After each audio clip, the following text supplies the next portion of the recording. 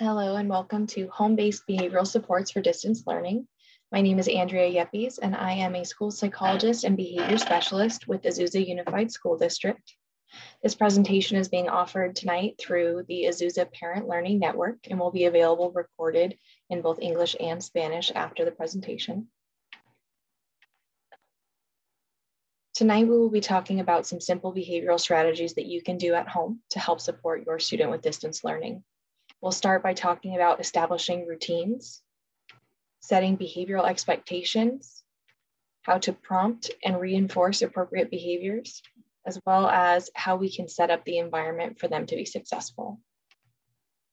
Before we dive in, I want to provide you with a quick note on resources. I'm going to be sharing a link to a Google Drive folder at the end of this presentation that has all the resources that I'm going to be referencing today. There's a folder in English as well as one in Spanish that you can refer to if you like any of the resources that we discussed tonight. There's also a handout of the slides, both in English and Spanish, again, so you can refer back to them if you'd like. A couple ways that you can utilize these resources. You can print them.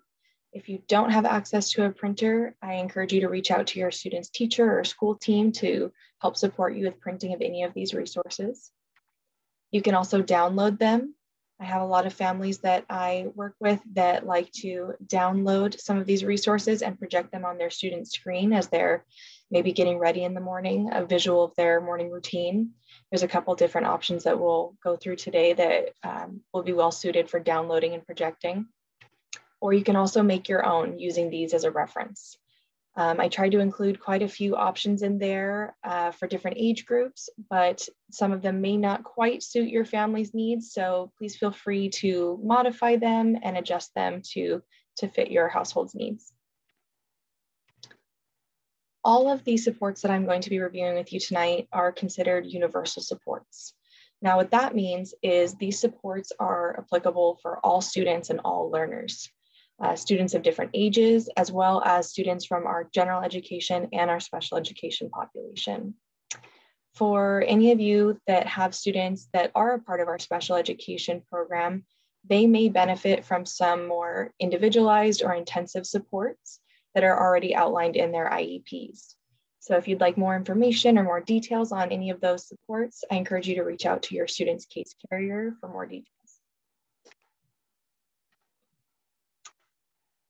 Routines are really essential to all of us. We all follow routines, and they're helpful in reducing anxiety, helping us to anticipate upcoming events and transitions, and they help to promote smooth transitions. There's a couple different ways that we can establish and communicate routines with our students. One of them is a visual schedule. We all use visual schedules every day. A calendar is an example of a visual schedule. For our school-age students, we oftentimes use a more simplified or daily visual schedule.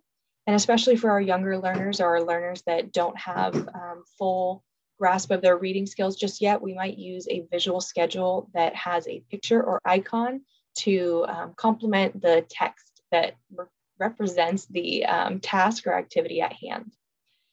For some of our older learners, those icons or pictures may not be as necessary, but that's going to be dependent on your student's level and their needs. For our younger learners, I do want to make a comment that those pictures are really helpful, and we want to make sure that we're keeping the text along with the pictures, because even if they're not reading just yet, having them paired together and rehearsing it really helps with those pre-reading skills and helps our students to develop that skill over time. So we want to make sure that we're not just using pictures, that we have both text and pictures to help support that reading development.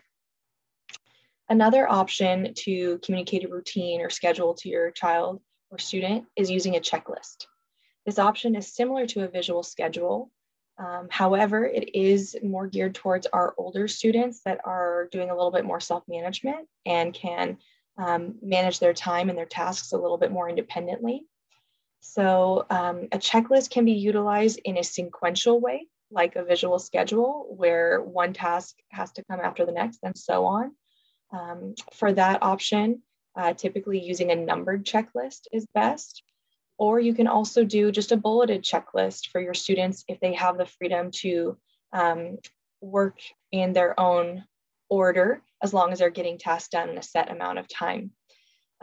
It's really helpful to build this together with your student. If they're an older student, it helps them to take some control and get some independence in managing their time.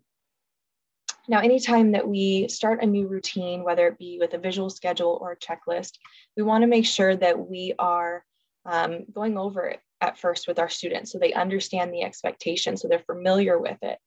And also when we are anticipating a transition, so maybe between one activity and the next, or as they're wrapping up a task on that checklist, we'll want to be in the area and help prompt them through to the next task.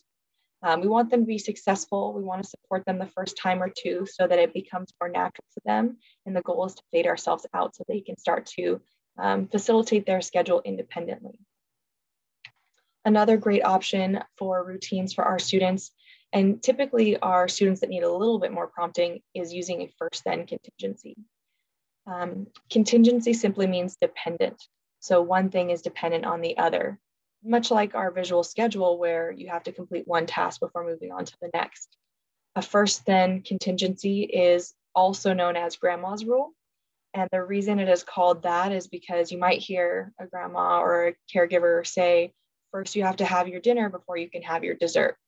And we all know the trick with that is if we don't eat our dinner, we don't get that dessert. So that's kind of why we call it a contingency and we phrase it as grandma's rule. Contingencies like this are really best supported with using a visual. I have a simple visual, a picture will come up in just a moment, but one that I have here is a first then board. And this one is laminated. It's going to be in the Google Drive folder if you'd like to download it or print it. But I like to use a laminated copy because I can use a dry erase marker and I can write the task and we can wipe it off and we can do it again when we need to do another first then prompt. And you can use it multiple times. You can use it between activities. And when we're ready to prompt our student, we can even just point to it as a reminder. Next, we also have timers and alarms as a really great resource for our students. As adults, we use timers and alarms all the time. For instance, I set my alarm on my phone and I also use timers when I'm cooking, but I'm guilty of picking up my phone to set an alarm or timer and getting distracted by another notification. So we want to keep that in mind when we're helping our students to utilize timers and alarms, that we're not adding additional distraction for them. In the school setting, we always use timers and alarms in the sense that we have a school bell system to alert them when there's a transition or a change coming. And that's probably not happening right now in your living rooms or in your homes with distance learning. So there is a fun little timer that I use in the school setting. This one here. It's just a really simple kitchen timer, only 3 buttons there. So that, again, limiting the distraction that it could pose for our students. And I like that these ones are bright, so I don't lose them in my various paperwork. But these are really cheap on Amazon, great option. I've also found really simple, fun options at just like the 99-cent store, if that's something that's of interest to you. There are also great electronic options such as Google. You can just do a Google search for the set amount of time and specify timer, and it'll pop up right there on the search results. And it's just in black and white, so it's not too flashy and distracting. There's also YouTube options that, again, caution for potential distraction. If you know your student and they're a YouTube fan, this may not be a good option, but they have timer options on there where you can search the amount of time and they'll have fun different backgrounds or music. I do have quite a few parents that I speak with that utilize this in the morning so that their student has a visual timer to let them know when it's time to join their class. Here is a copy or an example of a visual schedule. This example actually comes directly from that Google Drive folder that I mentioned, and it's an AM routine.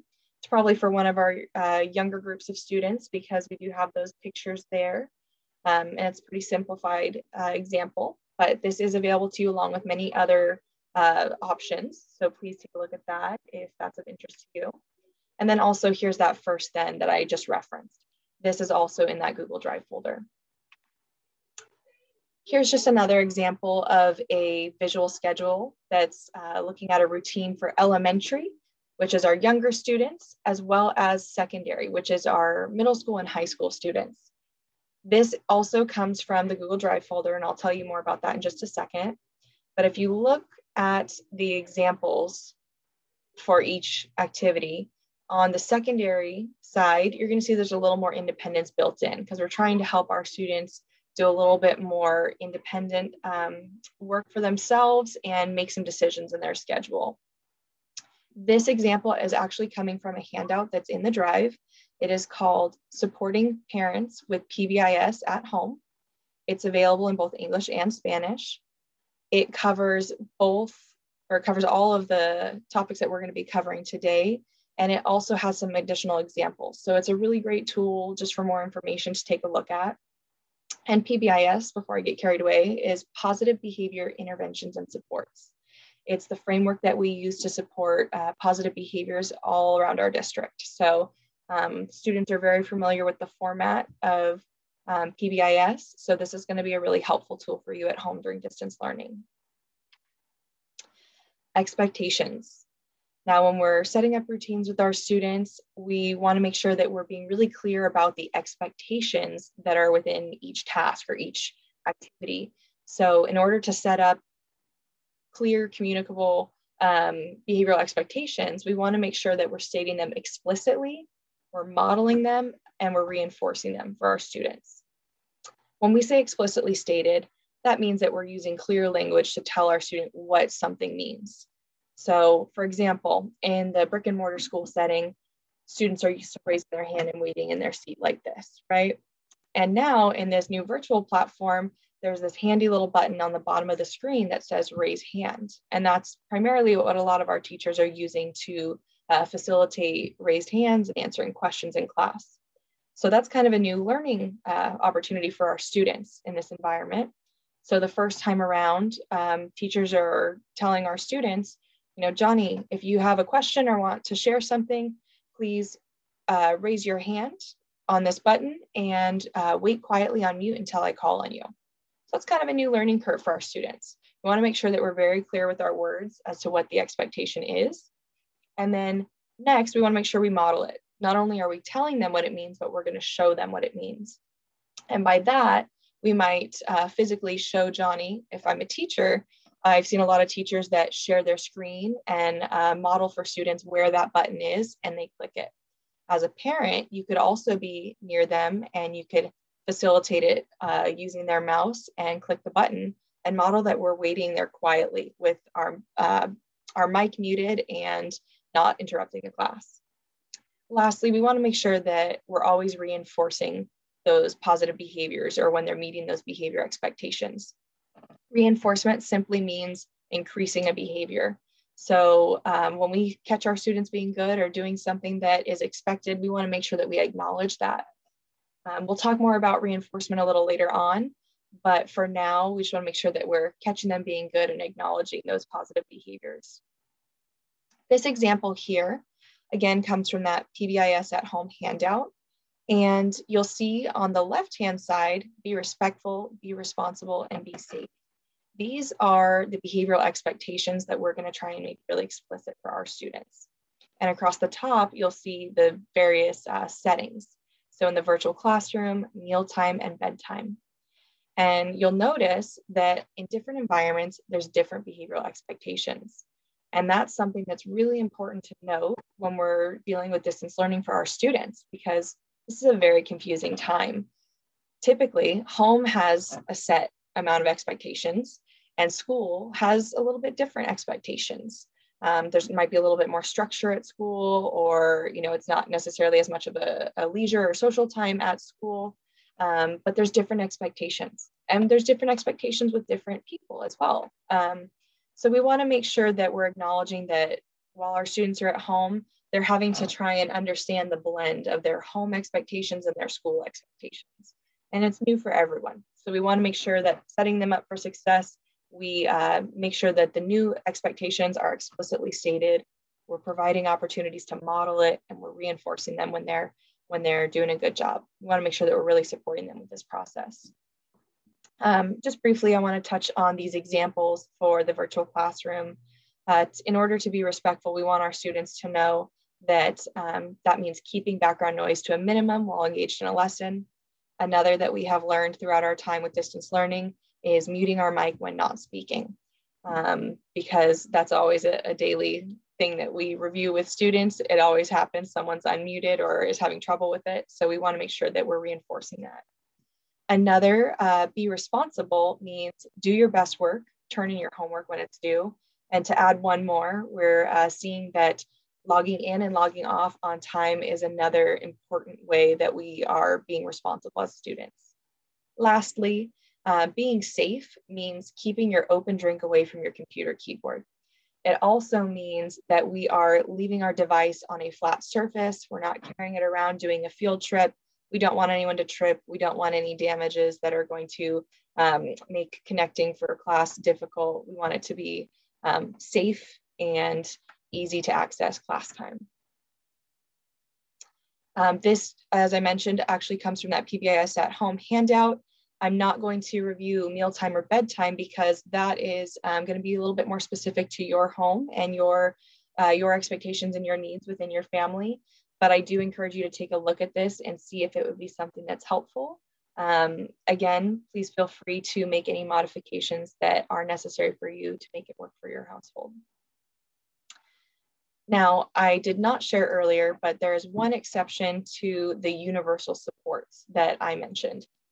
Today, behavior contracts that we're going to discuss is actually considered a targeted support. And what that means is it is not intended for all students. Not all students are going to require this level of support. This is for our students that have a specific behavioral struggle. So something maybe like attendance or completing homework or blurting. There's a variety of different behaviors you could target here, but it is intended for students who are not responding to those universal supports.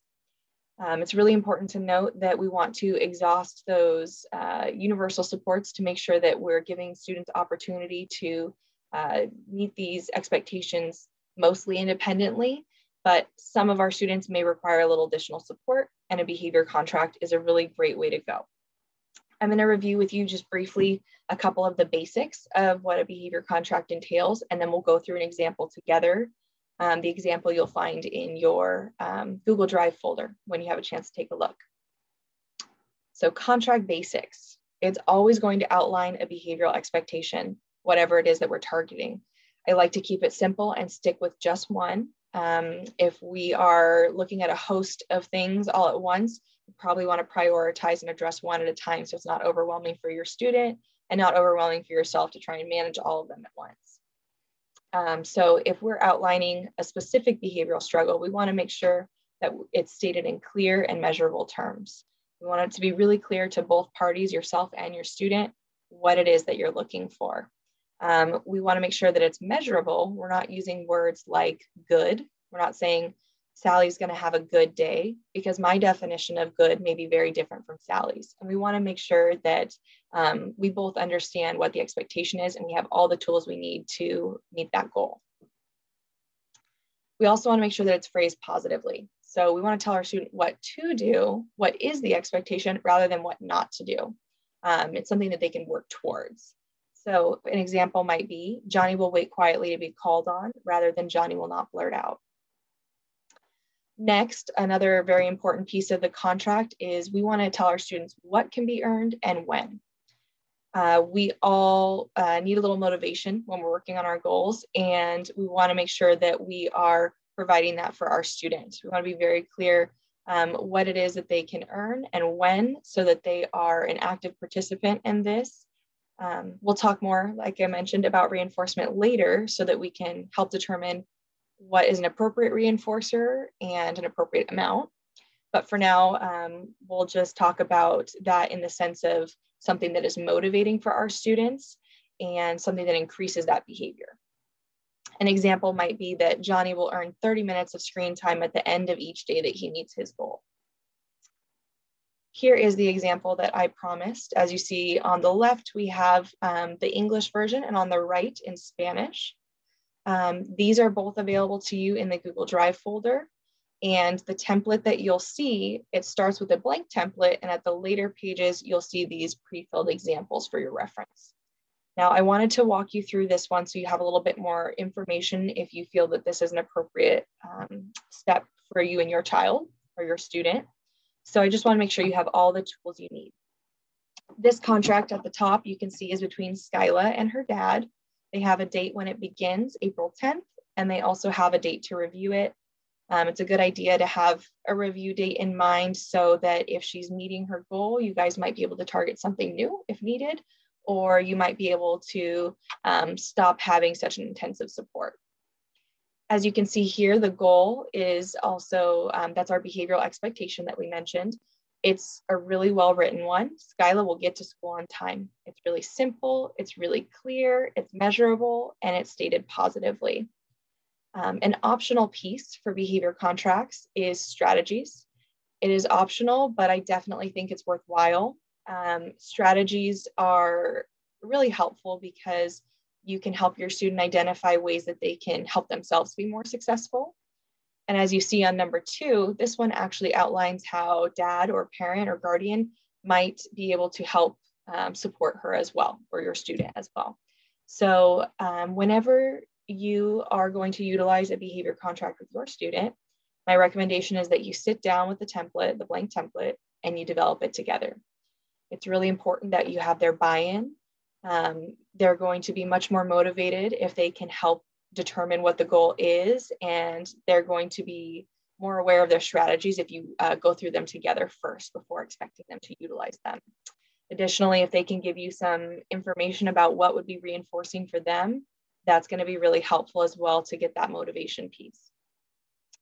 Now, I definitely recommend if you're going to be using a behavior contract with your child, you should be printing it out or making a second copy, whichever you prefer, and leaving it in a space that's accessible to both you and your student so you can reference it.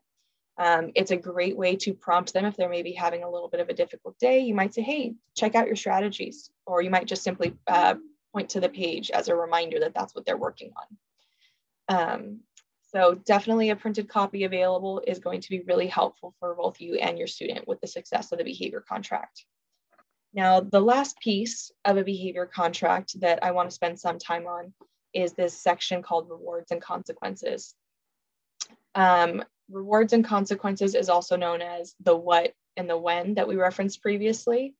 And rewards is also known as reinforcement. So something that increases behavior and it helps with that motivation. The parent here is using a little bit more complicated of a system, not a bad one to use, but does have a little bit more involved. For instance, this dad says that he will put a check mark on the dry erase board when Skyla meets a goal or uses one of her strategies. And after 10 check marks, she earns 30 extra minutes of screen time. For a first-time behavior contract, my recommendation is typically to keep it really simple. If Skyla is having a hard time getting to school every day, and she's starting at 0 days out of the week on time, we may want to do something a little bit more immediate. We may want to do a daily schedule, meaning that if Skyla gets to school on time in the morning, that she'll earn access to her screen time that evening. And each day she'll have that opportunity. Now, if Skyla is doing a little bit better than that, and she's able to get to school, 2 to 3, maybe 4 days out of the week, we want to set that goal a little higher. And maybe we can extend that a little bit and have her wait for the reinforcement until the end of the week. Again, that's going to be dependent upon where your student's at and what your goal is, but we want to make sure that it's attainable for our student. We want to make sure that that reinforcement matches the efforts that they're putting in to reach this goal. So either way, a daily or a weekly is going to be a great option. You're also welcome to use this other ratio option there, but it is a little bit more complicated. It takes a little bit more time to manage checking those behaviors. For parents that are at work, it may be easier just to be able to check at the end of the day, one and done. So definitely all options for you.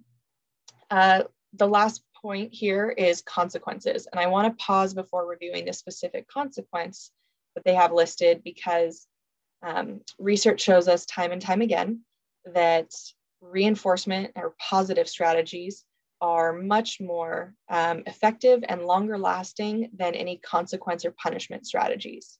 So it is tried and true that we use the PBIS model in our school districts because it's evidence-based. I feel like whenever we list our consequences separately, we tend to add an additional consequence outside of the natural consequence.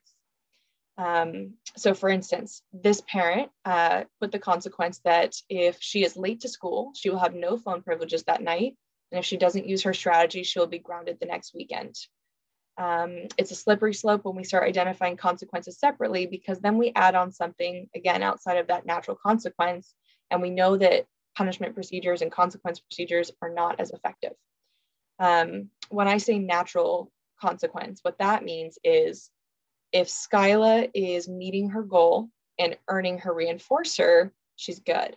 But if Skyla is not meeting her goal, the natural consequence is simply that she doesn't earn that predetermined reinforcer. So that is a choice that Skyla is making, or somewhere that maybe we might want to relook at the goal and see if it's really an attainable goal, and see that she has appropriate strategies to help support her. But my caution to you is, please, if you're going to utilize that consequence section, please ensure that it is a natural consequence so that it is going to be effective for your student and not overly punitive.